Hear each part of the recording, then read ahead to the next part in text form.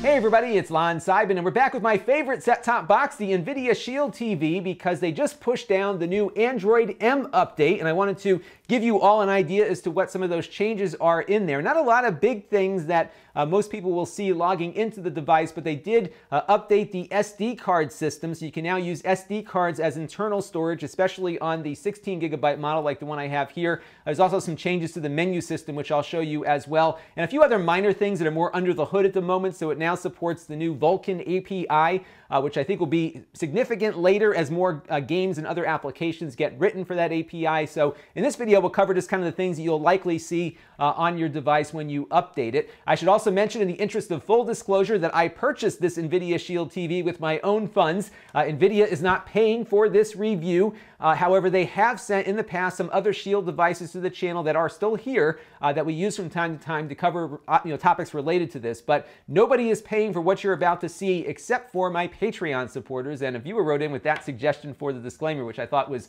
very good. So that is what we always do on the channel, is disclose our relationships. So let's take a look at the quick things first, and then we'll get into the SD card thing, which might take a little bit longer. So they've made a couple of changes to the menu here. So what we can do now is organize the menu. So I can hold down my remote button here and move Kodi around, for example, and it will stay in that spot after I save and exit. So in the past, what would happen would be that the apps would order themselves based in the order in which you last ran them. Now you can lock them into place as we just did there. You can also do it on your game menu here. So if I wanted to move MAME over here, or maybe Pac-Man, move that up the line a little bit, I can move things around pretty easily there and have them lock in and stay there. Another minor thing is that you can now hold down the back button on your remote or on your game controller to put it to sleep, restart it, or power it off. My television actually has a little CEC command that it sends to the Shield automatically when I turn off the TV. It also puts the Nvidia Shield to sleep, but if yours doesn't do that, you can hold down the back button now,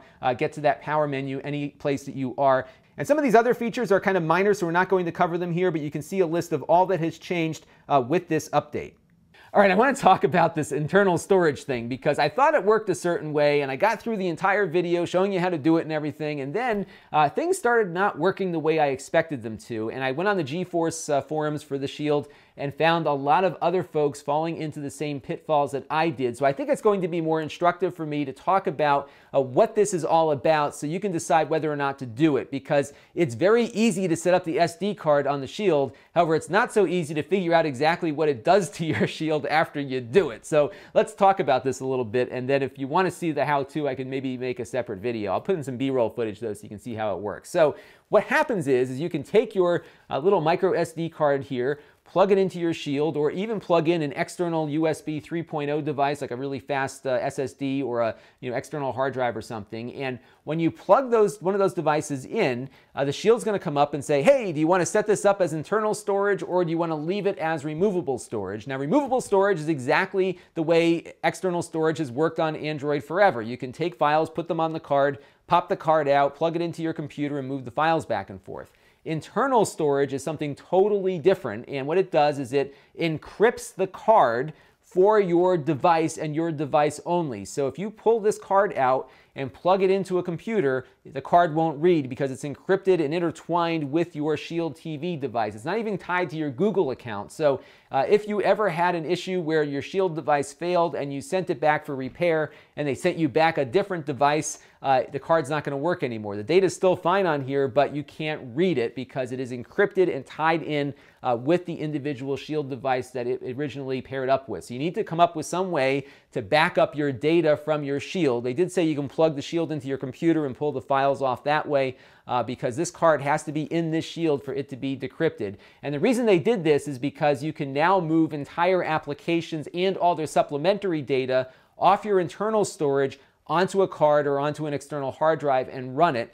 And again, it's only going to work on the device that set it up. So that could be useful because in the past, when you moved an app over to the Shield's external storage, some of the supplementary data, had a few games that were very small in size for their actual application, but all of the supplementary stuff like the graphics and the video footage and everything else that that game might need was all living on the internal storage. So you've seen this before. You install the game, and then all of a sudden it spends the next hour downloading more stuff because the Google Play Store has a limit to how big the applications are. are, and that's how they get around it. So this new thing allows you to move all of that stuff or even install all of that stuff onto external storage. And if you don't have a lot of room on your Shield like this 16 gig one does, having that might be a very attractive thing to do. Now, what's cool is that it does let you eject the card or drive from your Shield, and the apps that you installed on there just won't be available. They kind of disappear off your menu, and then when you plug it back in, they come back up. You can also move things from the card back to your internal storage and vice versa. So you have a lot of flexibility for moving things back and forth. The only problem is that you can only pair up, at least on the Shield TV at the time that I'm recording this video, one of these external devices at a time as internal storage. So you can't have a bunch of these things and kind of swap them out like game cartridges. You can only pair up one at a time, and when that card is out or that drive is out, the app will be on the external device and not on the internal storage. So you need to think about whether or not that's going to be useful, and that's also useful for deciding how big of an external storage device you should plug into it. You should also know that a lot of people are reporting that things are rather slow after they switched over to this external storage model, because a lot of these cards aren't all that fast. Even though you're at a class 10 card, if you watch my video about memory cards, class 10 can mean a lot of different things. So you definitely want to buy the fastest possible SD card you can get, or get one of those new really cool super fast USB 3.0 external SSDs that will certainly give you enough throughput on the USB port to make it feel more like the native internal storage. Now the big gotcha here, and this is a really important thing, so listen carefully, is that after you create and pair up that encrypted card, the Shield then asks you to move some data over. And what it's moving over is all of your data that you have for your apps. And the crazy thing is that the apps themselves stay on the internal storage. These are the apps you had installed before you started this encryption process.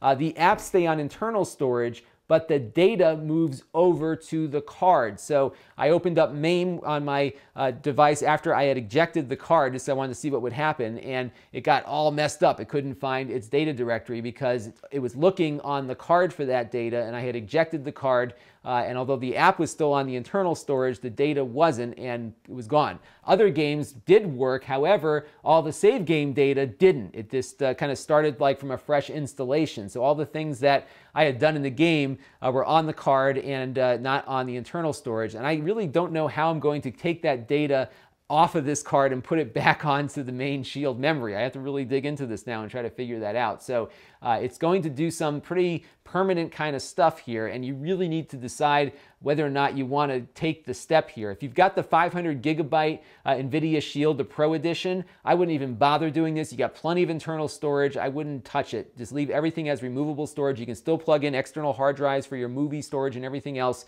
There's simply no need on the 500 gig device, in my opinion, to format the internal storage with your external devices. On the 16 gig one, it's kind of a toss-up because it's certainly going to give you a lot more usable space. In fact, you can buy a cheap 1 terabyte hard drive and pretty much get the same functionality you would get out of the Nvidia Pro device, but know that your data is going to get migrated over to this external drive, and you really can't ever take it out and still be able to access your save game data. So just really be careful with it. I would probably suggest that if you do this, move all your apps over after it's done copying its data over so that you can get all your stuff in one place. But this is really confusing, and I think if you don't need the space right now, leave everything as removable storage just to save yourself the headache of trying to figure out where your data ended up. And there's a lot of folks in the forums right now that are really confused and not sure where their data is, and I may even just start over again on my Shield here because I don't know if I want to run off this slow card. So really complicated stuff, kind of dangerous on your data. So again, really think about it before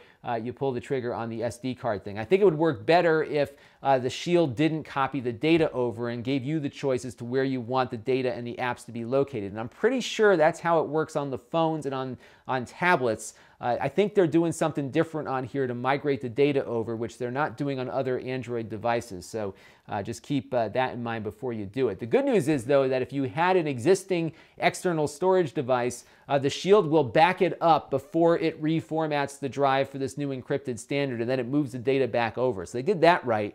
But the other data movement thing is a little bit of concern to me, so I think you should definitely be careful about that. So that's it on the Android M 6.0 update for the Shield. That internal storage card thing can be useful, but you really got to think about it hard before you actually do it. If you have questions, leave them down below. I might do a follow-up video, or I might write up an FAQ, or just maybe direct you to the GeForce forums where a lot of people are talking about this as well. But I would suggest, again, think about it hard and decide whether or not you want to do it, and definitely back your data up to Google first, so that if you decide to step back and restore your device, you've got a recent copy to restore from, so you can get back to where you started from. This is Lon.TV. Thanks for watching.